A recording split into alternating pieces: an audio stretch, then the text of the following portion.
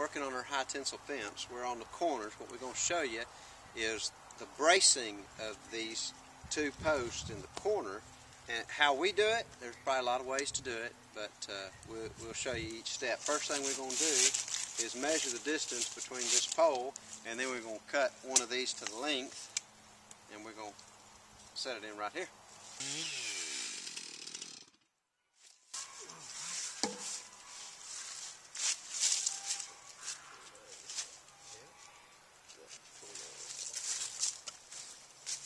There.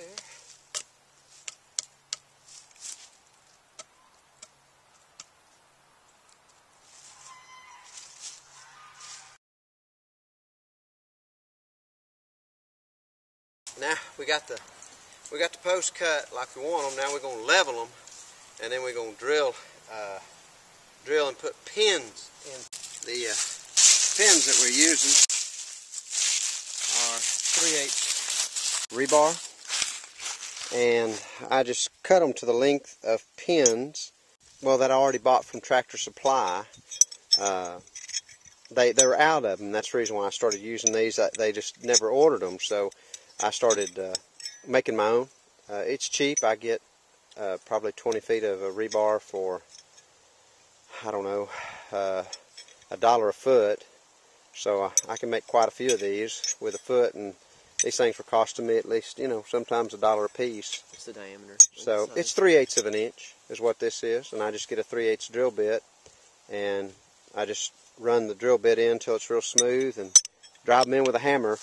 The short one goes on the corner post, and there'll be two, one coming off each side for those posts, and the long one is going to go through the post on the outside, and there'll be just a little bit left on the outside to hook wire onto. And then I'm going to cut my chainsaw. I'm going to use my chainsaw, and I'm going to cut grooves down and up on each side, and that's where I'm going to do my wire wrapping to bring it all together, and I'm using just high tensile wire.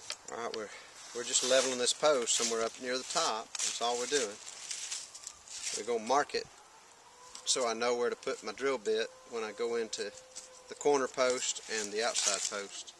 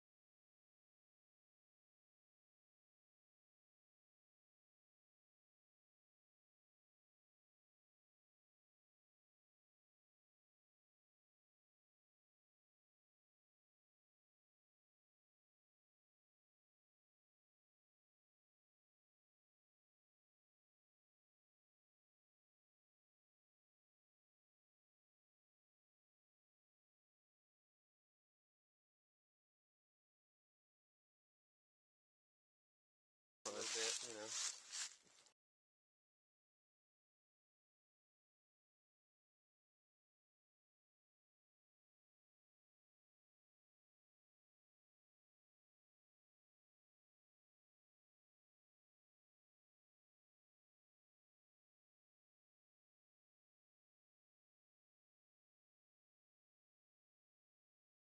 This is going to be my twitching stick. I'm going to run wire from here to up to here, and then here up to there. I'm going to start with this side first, then I'm going to spin that wire and leave it just sitting right here on this post. That wire's going to run on the inside, and that'll shore up these posts with the two pins in it. It's already much better, but that's going to make it extra strong. Now to do this, all I do is take me one good measurement like this. Once I get it from stretched like that, I just do 5 more of them for a total of 6, and that gets me around the 3 times that I want to get around.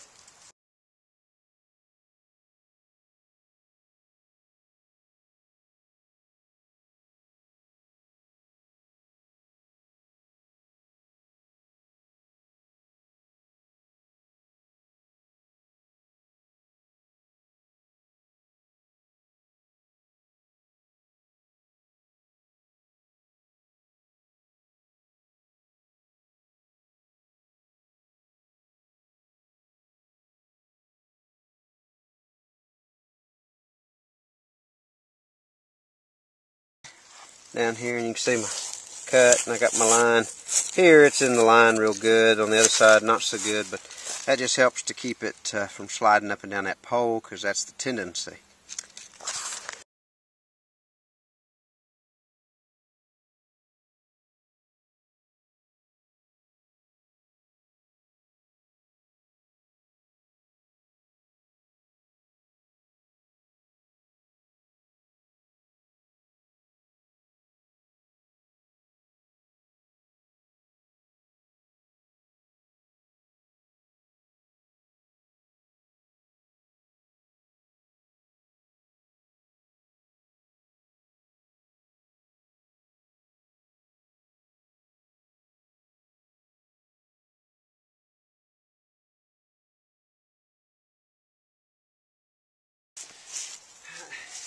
Here it is. We've got our wire in. We used our 2 twitching sticks. We got them on the outside because our electric wire is going to come through here. And we're going to use like an acrylic disc. They have porcelain ones. We're going to use like acrylic. And so you can already tell how, I mean, it's really, this one probably could come around one more time. But it's just starting to, this side especially, firm up. And we'll come back. You can see it where it's drawn up right here. And it'll settle in, and so we're ready on this corner to do it. I got my lines on my chainsaw off just a little bit. You don't have to do that. You can do it with just cable nails, but I really like to put the lines here and here, and I just angle that saw blade where I'm going. A lot of people don't like to work with chainsaws. I don't mind in that regard, and that's just the high tensile wire with some really scrap wood that we had, one by one. Thanks for watching.